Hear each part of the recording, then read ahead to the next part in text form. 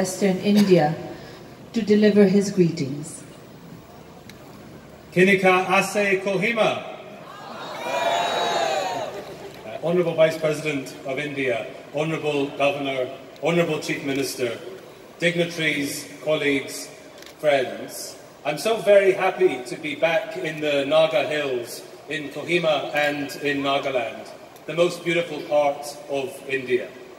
This is my second visit to the Hornbill Festival. Back in 2016, I watched the great men of the Angami tribe in their stone pulling for the Golden Jubilee of the Angami Sports Association.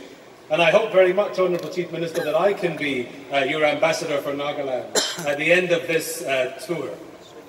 So I'm very happy to be back here.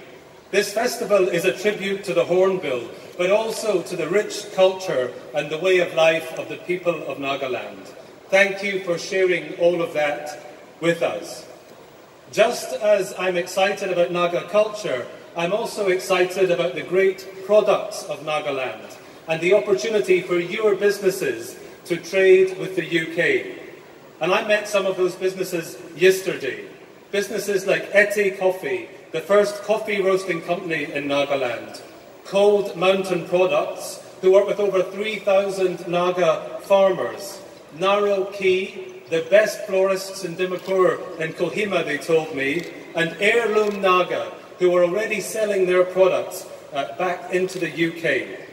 These great businesses selling around India, and I hope selling into the UK and Europe, will start to tell the world about the world-class products in Nagaland and your world-class craftsmanship. Those kinds of exchanges are partly why we want to conclude a free trade agreement between the UK and India as soon as we can that benefits both our peoples. Finally, like my colleague, I would like to thank the people of Kohima and Nagaland for the critical role you played in World War II during the Battle of Kohima.